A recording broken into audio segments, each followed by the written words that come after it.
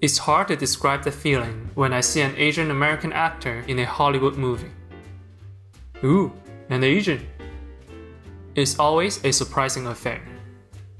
I imagine it feels something like this. Good to see another brother around here. Yes. It's honestly easier for me to remember instances of Chinese actors or Japanese actors in Hollywood films. All of them are famous in their own countries before appearing in Hollywood films. But Asian American actors, whenever they appear, it almost always catches me by surprise. Deep Wang. Deep Wang. Some of you out there must be really confused. Why is such a big deal? Seeing an Asian actor? So for this episode, I want to talk about the topic of Asian Americans in Hollywood and share my past experience and perspective as both a film goer and a filmmaker. Let's talk.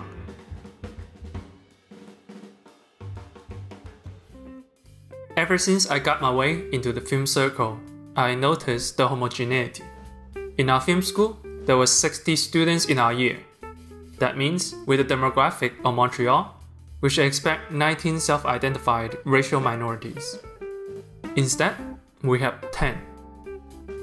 The film set experiences are largely the same. Nearly everyone is white, and most people are men. This homogeneity extends to in front of the camera too. My graduation short film calls for one Asian character. My assistant director searched high and low for emerging Asian actors. While other characters get around 15 applications each, the Asian character got 3.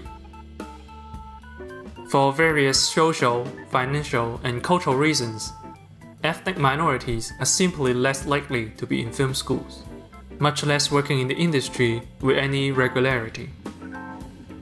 I think now you understand why I'm always surprised to see Asians in movies. On the big screen, my expectation is just as low. Growing up with Hollywood action films from the 80s and 90s, I noticed one thing. Asian characters are rare. If a character doesn't have to be Asian, it often is not. And if a character is Asian, they must exhibit some stereotypical Asian quality, such as Japanese stoicism, or Mongolian brutality, or Chinese kung fu. At least that was my understanding of the situation. Little did I know that sometimes, even if a character has to be Asian, the actor doesn't have to. We all know the most egregious examples: John Wayne as Genghis Khan, Christopher Lee as Fu Manchu, Mickey Rooney as the fucking Antichrist. But these films were before my time. No, I realized that when I watched Street Fighter: The Legend of Chun-Li. Chun-Li is one of the most famous Chinese lady in gaming history. She goes by no other name than her Chinese name. Even her in-game costume is a modified Chinese Chen Zhang. Her Chinese heritage is as much a defining feature as her kung fu kicks. So you can understand my disappointment when some executives took a look at Kristen Stewart and said, "Yep, she looks Asian enough to me." The weird part is, the film shows Chun-Li as a child and she looked Chinese, but then she grew up and bam, she's half Chinese, half Dutch. What the hell happened? I don't want to belittle Kristen Steward's talent, so let me be clear.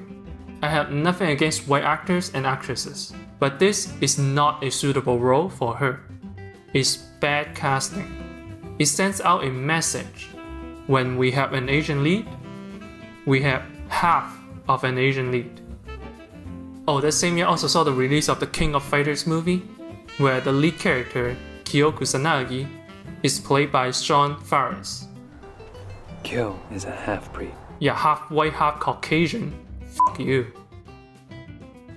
It's nearly impossible to talk about this topic without discussing the controversy surrounding Ghost in the Shell. If you don't know, Ghost in the Shell was a sci-fi anime film about a woman with a synthetic body, who, in the process of uncovering a conspiracy, faces questions of her identity, whether or not she is alive. The controversy is about the casting in the 2017 live-action version. Lead character Kusanagi Motoko was played by white actress Scarlett Johansson. Now, I understand the concept of adaptations, changing the characters and locations, localizing the film so that American audience can watch the film without the need to be a foreign cultural expert. Take Ringu and the Ring for example. The lead character, who's a single mother, acts very stoic and subdued in the Japanese film. She's the guardian of her son. In the American version, now set in the US, the mother is confrontational, but also acts like a friend to her son. The cultural differences meant these characters must act differently. But Ghost in the Shell didn't do that. The visual, the settings, they remain the same. Eastern, foreign, almost faithful to the source. The characters also act largely the same. There is no adaptation and localization. So the decision of changing half the population's ethnicity has little motivation, justification, nor any meaningful impact, other than everyone speaks English. How do you know what's a glitch and what's me? Despite everything else is written in Chinese and Japanese.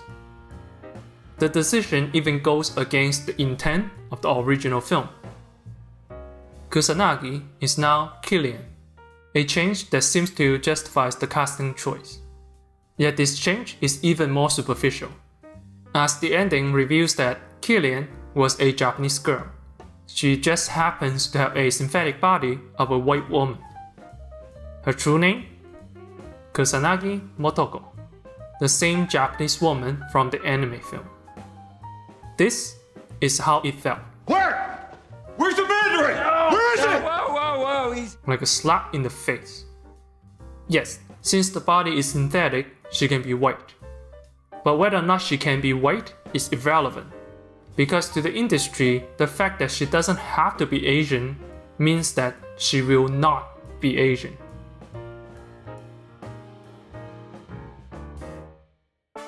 It's not all doom and gloom though. In recent years, the North American film industry has been much kinder to minority actors. Chief among them is the Star Wars series, with a diverse cast which managed to make foreign accents sound cool. Of course, there is nothing new to the Trekkies.